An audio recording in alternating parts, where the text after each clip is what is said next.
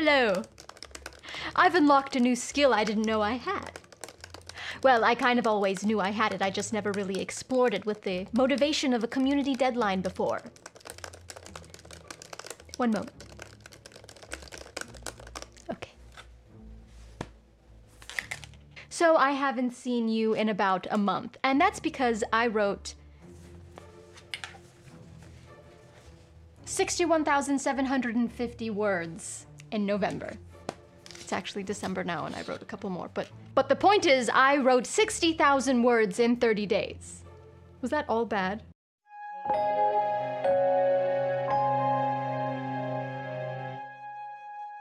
Hello everyone, and welcome back to the Neverland Book Club. Today we will be discussing our November wrap-up as planned, but before we go there, I'd like to thank you all in helping me surpass my NaNoWriMo goal last month, even if I did most of it in secret. We actually filmed the meme review video and I was in the middle of editing it, but just could not find the time or motivation to finish and post it. But that will be up shortly, so be sure to subscribe and click that bell to be notified when it goes up. I will also be releasing an in-depth discussion of the top 10 things I learned while participating in NaNoWriMo, and that should be up next week. So again, subscribe, bell, click. Okay, so there's a lot to go over today, and my brain has been a scattered mess because I met Mike Flanagan and Kate Siegel and Henry Thomas, and I just won't shut up about it. Very long story short, we went to Season Screamings at the beginning of the month and got a copy of the Midnight Mass and got a copy of the Midnight Mass, The Art of Horror book. Yes. I've mentioned this masterpiece of a show on this channel here before a few times, and how much I adore Mike Flanagan, as he's adapted some of my favorite Stephen King stories, including Gerald's Game and Dr. Sleep. Now, obscure relation, I found this book while searching if the show Midnight Mass was ever a novel. It was, but never published.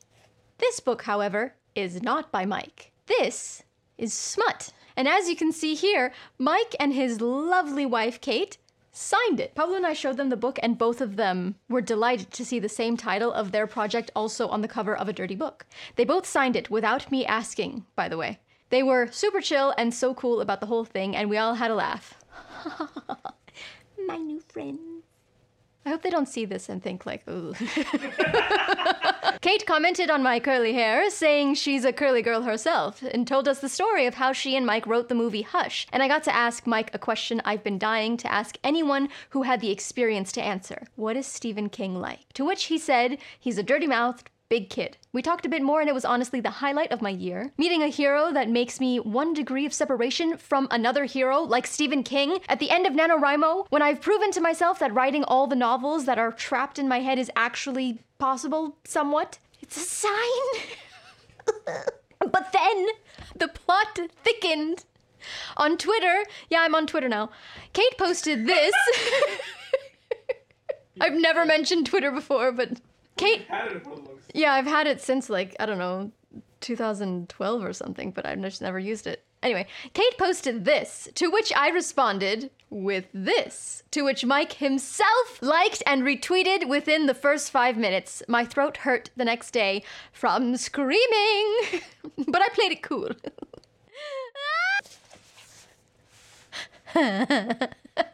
Okay, that's the gist of the story. We met one of the greatest storytellers of our generation, and my mind almost turned to soup in my skull. But you know, whatevs. Alright, now let's get on with the regularly scheduled content for the day, November wrap-up. I didn't have to tell you all of what I just told you, I can't stop talking about it, and I want to tell everyone that will listen that I met who I met, and that he retweeted me, and Anyway, despite writing a poop ton of words this month, I was also able to read quite a bit. I found after writing it was helpful to read something different and not get too caught up in my head with my own story, so let's dive in. First, I was still in spooky season mode and read, I think it's every time, A Discovery of Witches by Deborah Harkness. This fantasy romance has it all. Witches, vampires, demons, magic, and above all, forbidden love. This particular copy was sent to me by a viewer, and I thank you so much for the gift. It was truly enjoyed. This checked all of the dark academia boxes, as our main character, Diana Bishop, and Matthew Claremont are academics at Oxford. When Diana comes across a curious book, her whole world turns upside down as she unwantingly solicits the attention of every supernatural being from far and wide. We travel to the countryside in France in this novel and search the stacks of the Oxford Baudelaire Library.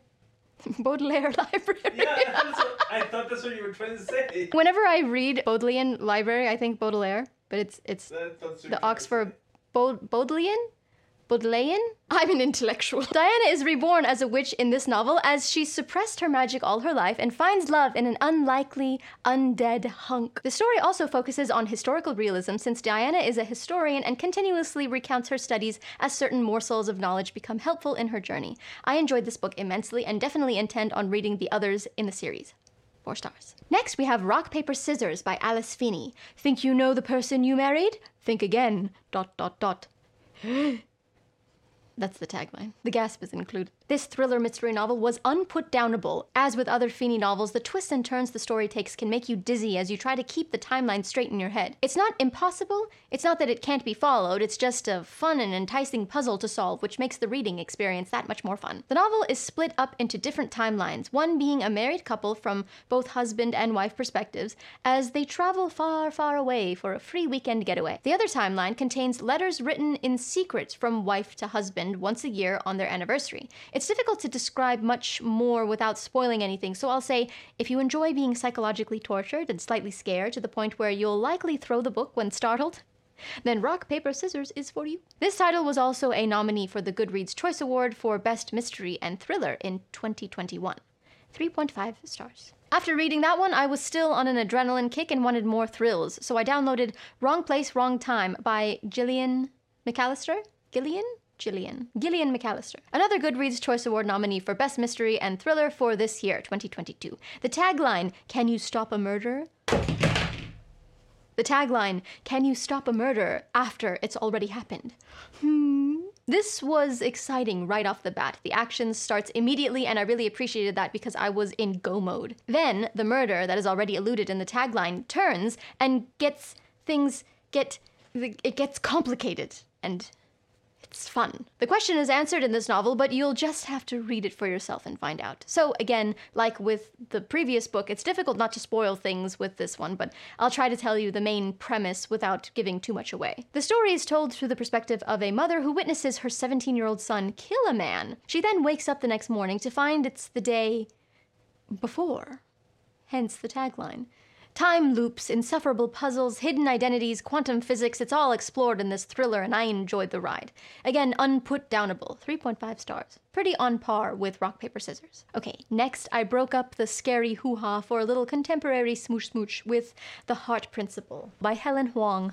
You all know how I felt about the Kiss Quotient. I loved it. And The Bride Test. Also loved it. And you guessed it, I loved this one as well. Huang has such a talent for creating realistic characters you can't help but feel real human emotions for and have to remind yourself constantly as a reader, they're only in my head. These are not real people. It's so strange. The main female character of The Heart Principle is a violinist who happens to have autism, a common thread among Huang novels that I deeply appreciate. The main character decides to try online dating after her longtime boyfriend goes all Ross on her and tells her they should take a break. Not break up, just a break. He still wants her, but after he's explored other avenues. Yuck. Anyway, she decides, well, if he's gonna go sleep around, then so am I. But of course, she ends up falling in love with the main character, and their relationship is so organic and realistic and fun and ooh. This is what I'm here for with a contemporary romance. The slow burn is just the right pace, and the inner conflict is present throughout both main characters. Their lives and relationships are built so well, they truly feel like real people. I still liked The Kiss Quotient best, but I think I enjoyed this one more than The Bride Test, to be honest. It just felt more relatable, especially with her conflicts with her musical side and her relationship with her family, taking care of her father. It's all just so good. So good. 4 stars. Let's start with the disappointments. First, we have One Italian Summer by Rebecca Serli? Surly? I wanted to read this to get into that vacationing in Europe mode, since the novel I'm currently writing is set in Spain and France, and I think I mentioned Italy at some point. Anyway, I was trying to enter that headspace, and well, this is not what I had expected. You read the cover of this novel and think, ooh, a contemporary romance of a woman who goes to Italy and maybe has a summer fling with a local who feeds her gelato and rides a Vespa, and maybe she gets an Audrey Hepburn pixie cut and lays naked on a nude beach. No. None of that happens. I won't spoil big plot points, but I will bring up certain elements that alter the tone, so if you don't want to know, just skip ahead. So, the story actually starts with a funeral. The main character's mother's funeral, and she decides to go to Italy for the summer because she had planned on going with her mother but never got the chance. She leaves her loving, attentive husband at home and goes to a hotel she knows her mother has stayed at before when she was her age now. There, she runs into her mother. Young. She time travels somehow? I don't know. It's all a bit of a stretch. But then she does meet someone. Ooh. But who is that someone? A dark-haired, broody Italian who will feed her and whisper sweet nothings in her ear? No. It's not her father. Not a Back to the Future. Oh. It's a good book. No, she meets another American. She travels through time and across an ocean to fall for someone she could have run into down the street from her own home, and who is about 30 years older than her in her own timeline, so there's that. I didn't like it. I also listened to it, and the narrator was the most blah in her presentation. It made me dislike it even more.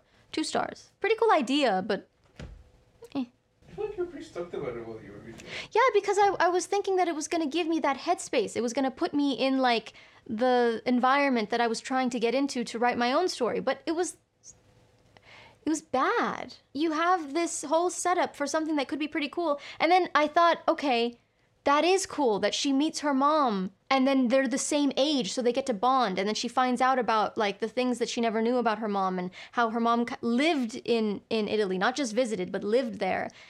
And it's interesting, but then they introduced the guy, and I was like, why? Like, if you're gonna make it a story about a mother-daughter love thing, then stick to that. Why are you throwing in this other element, and it's a disappointing love story? Why? All right, more disappointment, but not as bad. Funny You Should Ask by Alyssa Sussman. This was another interesting idea executed mediocrely. A journalist's interview with a Hollywood heartthrob turns into a night out, then a party, then a morning after, then years later another meeting, and the slow burn is so slow it's basically insufferable. The journalist gets famous for this one interview and bases her entire career off of it, which, good for her. If you get an opportunity like that in your career, aren't you supposed to just use it as much as you can? Because she seems to feel a bit guilty for it, which annoyed me.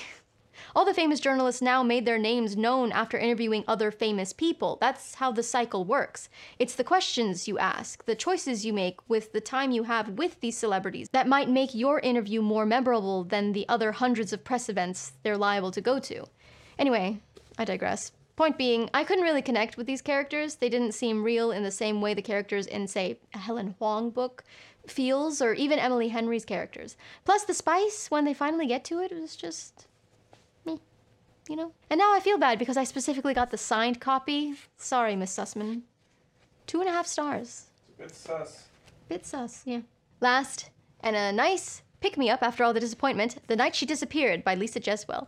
I forgot that this still had this little sticker on it. It says for Nadia because a coworker of mine gave this to me, and I think it's so sweet because apparently this coworker of mine who also reads, her sisters and her mom, they all like ship it to each other, the one book, and she's given me a few others, but this one, it's just sweet. They like ship the one book to each other so they can all share the same copy.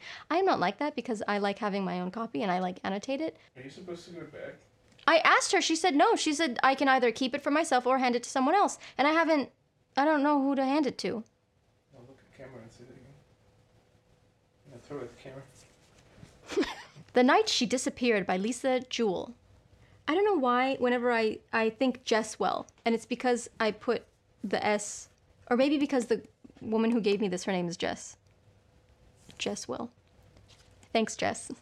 Lisa Jewell. Another nominee for the same blah blah Goodreads blah blah mystery thriller blah blah 2021. This one was fun, but not as fun as Rock, Paper, Scissors or Wrong Place, Wrong Time. I feel like it took too long to get to the mystery, to the thriller. It had that same vibe of the main character finding different puzzle pieces and seeing which fit where, while us, as the readers, are just as much in the dark as they are, until everything starts to fall into place and make sense rather quickly towards the end of the novel.